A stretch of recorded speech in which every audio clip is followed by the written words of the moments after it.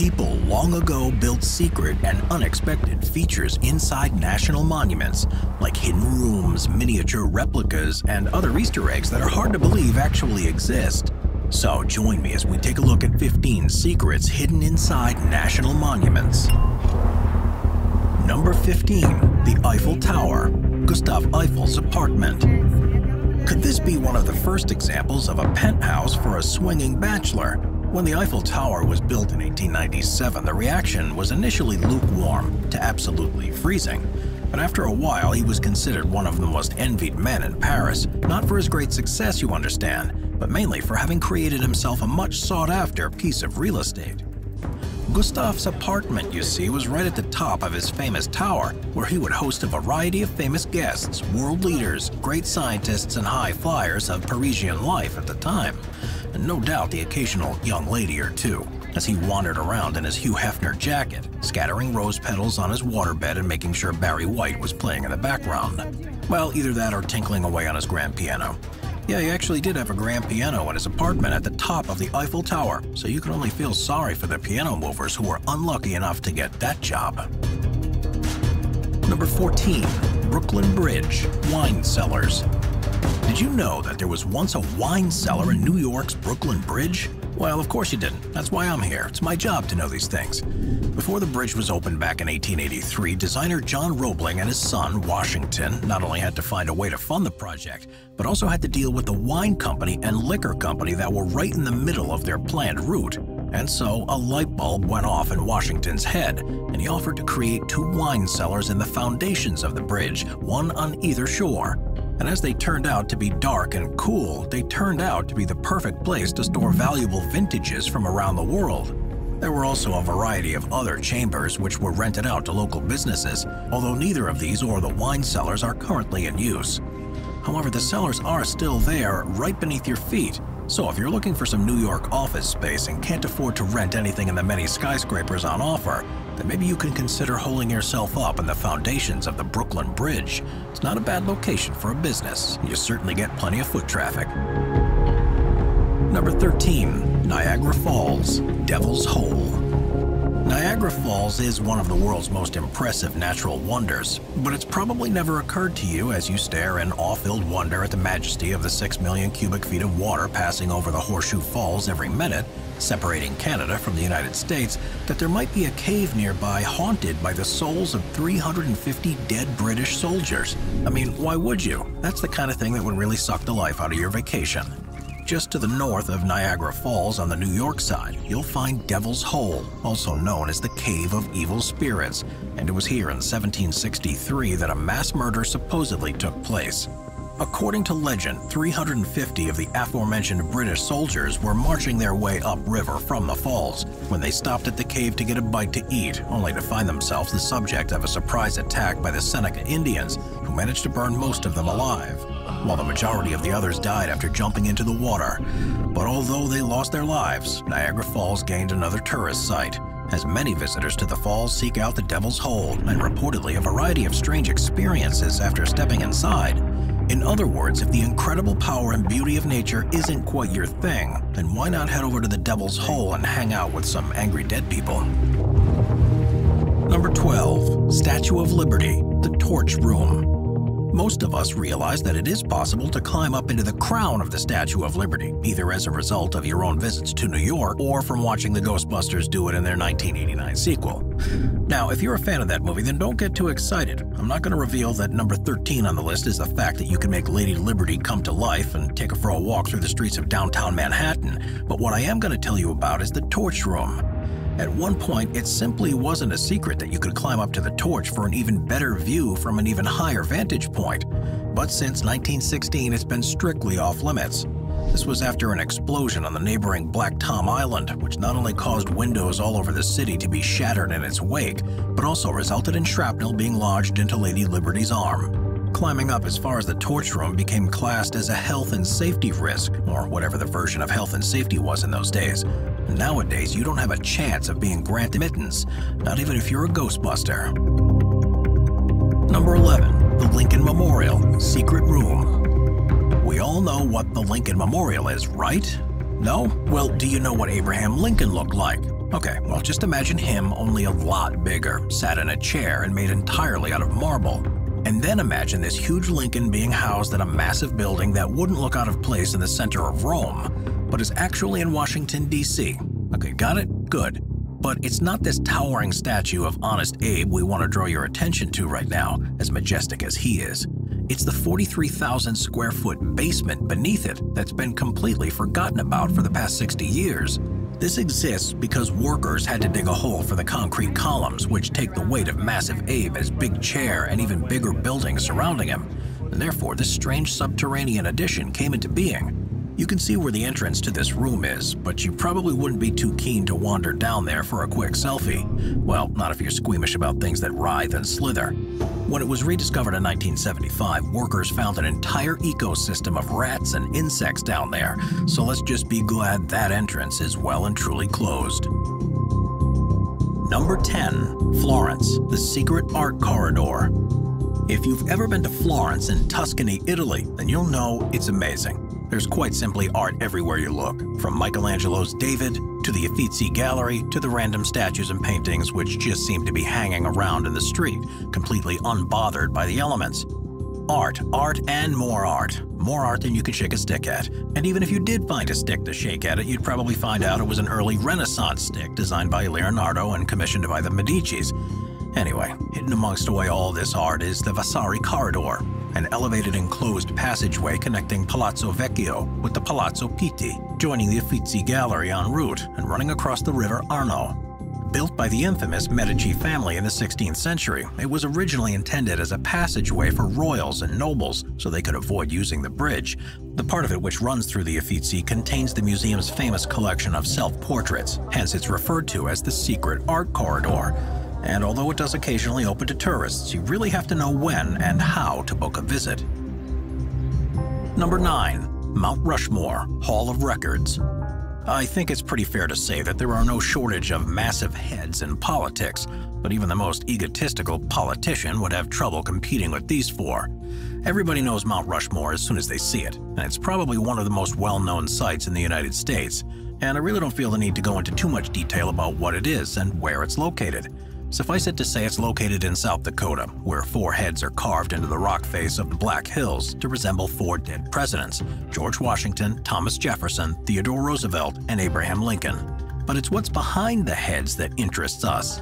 An 8,000 square foot vault built in to store some of the nation's most valuable artifacts. Sadly, this never came to pass until 1998, when officials decided to stock it with a copy of the United States Constitution, the Declaration of Independence, the Bill of Rights, and descriptions of the 4 presidents, which is why it's now known as the Hall of Records.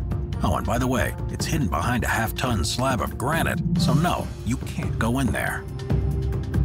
Number 8. Grand Central Terminal, Tennis Club. Grand Central Terminal in New York City sees more than 20 million visitors each year, and it's a pretty good bet that only a small minority of them are carrying a tennis racket. Now, that might seem like a strange thing to say while we're talking about a train station, but this train station must be the only one in the world to contain a relatively secret tennis club. Although Grand Central has been standing since 1916, the tennis club has been active since the 1960s, and although it may have initially been available to ordinary Joes like you and me, after its renovation in 1984, it became incredibly exclusive and was only available to the super rich or super famous. Oh, and by the way, it was renovated by some guy called Donald Trump. Whatever happened to that guy? These days, it's no longer a super secret society, like the Freemasons of the tennis world. And you don't necessarily have to be rich and influential to play there, although on the other hand, maybe you do, because it costs between $150 and $200 an hour to hire a court. Oh well, at least the trains don't cost that much. Yet. Number 7. Flinders Street Station, Grand Ballroom. From Grand Central, we move on to another huge transport hub, Flinders Street Station in Melbourne, Australia, which has an equally mysterious secret within its ornate interior, a large unused room on the top floor of the station, which you can't visit, so don't even bother to ask. During the 1940s, this was a grand ballroom, which for 2 decades was at the center of Melbourne's ballroom dancing scene. So if you wanted to show off your samba, work on your waltz, or master your merengue, then this was most definitely the place to go.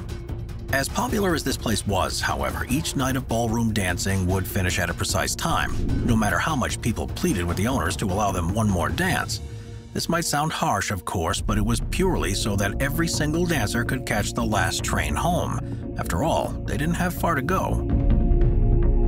Number 6. Washington Monument, the Mini Monument. The Washington Monument has been called many things over the years: breathtaking, historic, phallic, but let's not concentrate too much on that last one. At just over 554 feet and 7 inches tall, this creation really does dominate the city of Washington, D.C., and that's quite an achievement when you're in a capital full of monuments.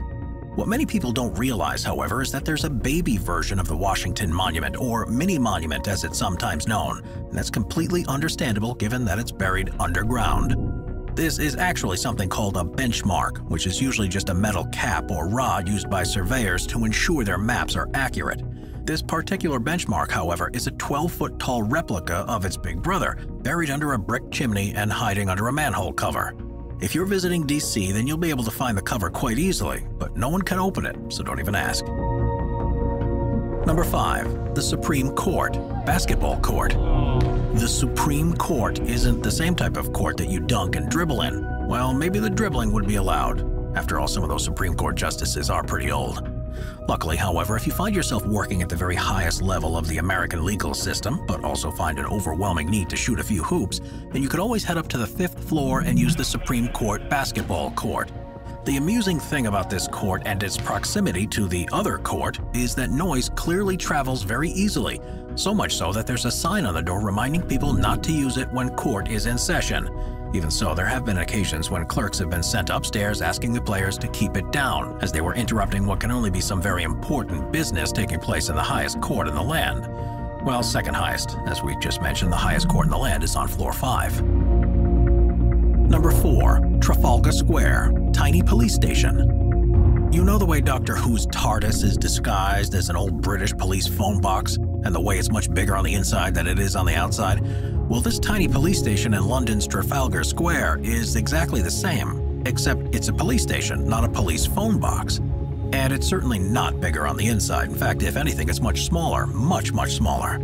This strange curiosity first came into being because Trafalgar Square is not only a focal point for tourists, but also tends to be the meeting place for protests, riots, and marches.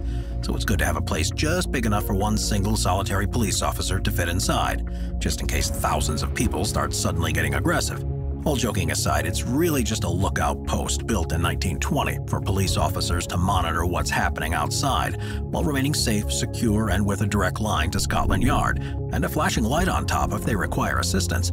After all, when there's a multitude of hostile people heading towards you, a small flashing light can make all the difference. Number 3. Empire State Building, the 103rd floor. When King Kong climbed New York's Empire State Building back in the 1930s, he probably never realized there was an extra secret floor at the top. And even if he had known about it, he most likely would have been turned away for not being famous enough. Godzilla might have got in, of course, but Kong didn't just have that X factor that the paparazzi were always looking for.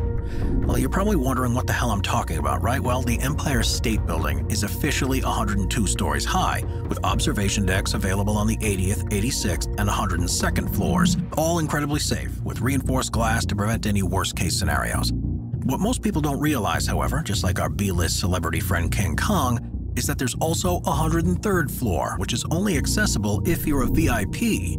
And as for the reinforced glass, or the protective fence surrounding the perimeter of the building, well, you don't need that kind of protection when you're a VIP, as you're generally accompanied by hordes of guardian angels wherever you go. No, instead, there's simply a knee-high wall, which means that the 103rd floor offers the best vantage point in New York City, a great photo opportunity for celebrities, and plenty of privacy away from all those annoying normal people.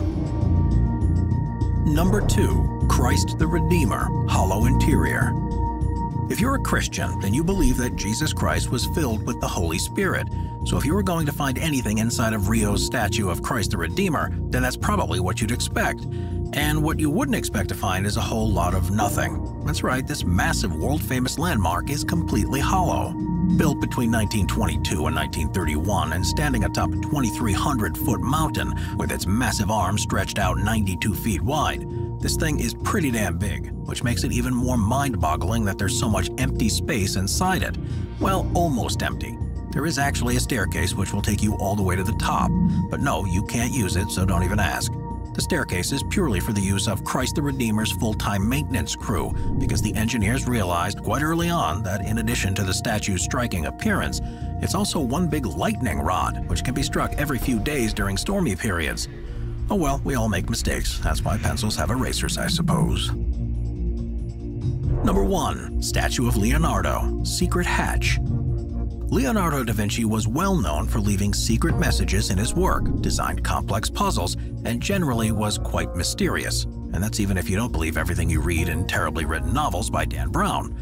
Needless to say, old Leonardo has always been a very big deal in Italy, which is why there's a 60-foot-tall statue of him greeting arrivals at Rome's Fiumicino airport since it was installed there in 1960. What was only recently discovered, however, during renovations in 2006 was that a secret hatch had been installed by the artist Asen Pekov, which contained a couple of enigmatic parchments, one of them containing the names of a variety of influential politicians who were present for the unveiling, and the other written in Latin telling the history of the area where the airport stands, going back to ancient times and including descriptions of the landscape before humans set foot on it. It is assumed that these are the work of Pekov, of course, but as he passed away in 1973, I guess we'll never know. Either way, whoever did it, we can be sure of one thing: Leonardo da Vinci would have been proud. Watch our Obscure playlist for more top 15 videos about the more obscure subjects in our world. Sit back, relax, and binge watch all of our best and most obscure videos.